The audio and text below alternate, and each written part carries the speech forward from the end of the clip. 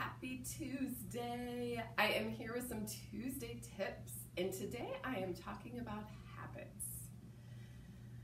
Specifically, I just got done reading this fabulous book. I wanted to show it to you in case anybody is looking for something good to read. It's called Atomic Habits by James Clear, and it is a great book. It really just talks about habits in our life, how we form them, and what I love most about it is it really makes it super simple. Like when you read it, you're like, oh, I could do that. It gives you quick, actionable things where you can add positive habits into your life. I want to talk today about something that James calls habit stacking. When I was reading about it, I was like, oh, I teach that to my clients all the time. I didn't really realize it had a name. So habit stacking is this idea when you want to add something into your life, you want to create a new habit. One of the best ways to do it is to stack it with a habit that you already have.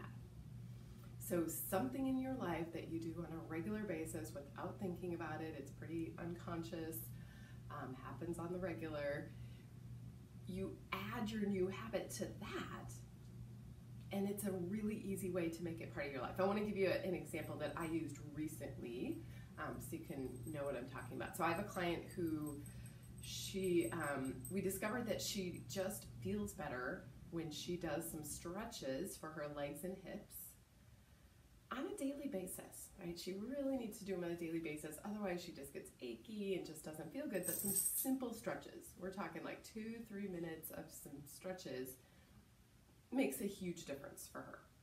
So we were talking through like, okay, when could you do this? Because you got to make it a habit, you got to add it into your life. And what we discovered is one thing she does every day is she takes her dog out for a nice long walk. I said, okay, when you come back from your walk, what do you do? And she kind of walked me through her process, and she's like, well, you know, I come back with the dog, I sit down on the chair, I take my shoes off, and I was like, oh, right there. Like, could you, at that moment, when you sit to take your shoes off, could we add 2 minutes at the most of some stretches? And she's like, oh yeah, that seems like something pretty doable. So we started, or she started, basically she would sit down, take her shoes off, and then she would do a figure 4 stretch and just hold it. I was like, don't worry about time, you just gotta do it. 30 seconds, you know, is plenty. If you wanna do a little longer, great. On each leg, I showed her how in the chair she could lean forward and just stretch the backs of her legs, pull her toes back toward her, and get a little stretch. And she started doing that on a daily basis. And guess what? It was pretty easy for her to incorporate because she was already doing the other habit. She already, you know, had this habit of like, I walk the dog, I come home, I sit, I take my shoes off. So super easy. And what I love about it, it's so simple, yet it made such a difference. It's helping her feel better in her life. So I want to just throw that idea out there to you because I don't think a lot of people think about their exercise and movement time in terms of it being a habit and how you can create it as a regular thing in your life. So if there's something, and this could be like, I just need to roll my feet on that little ball, it really helps me, right? It's so simple, but I can't figure out how to help myself do it every day. Figure out a time or something that you do on a daily, and that's your time. Brushing your teeth is a great one, right? It's a good just example.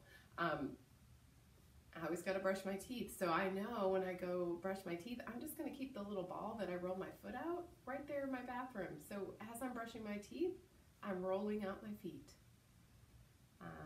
For my people that like to work on balance, I often recommend, like, while you're brushing your teeth, stand on one foot, right? Easy things like that, or like right before I go to bed, that kind of thing. So my challenge for you today is just like thinking about your day, and if there is something that you just kind of know your body needs, or how about tightness in those shoulders and neck. Even something as simple as putting a ball behind your back and rolling out those muscles can make a huge difference, but oftentimes we just forget about it and don't do it. When could you do it on a regular basis? All right, that's my Tuesday tip today. Look at your habits and see when you can add little bits of movement time into your life. If you're already doing this, I would love to hear about it. If you have something that you kind of incorporated in, maybe like me, you didn't even know there was a name for this, but you're doing it. I would love to hear about it. Or maybe just listening today, you heard something and you're like, oh, I have been meaning to add this in. I'm going to try this. Tell me about it in the comments below. All right, have a great day.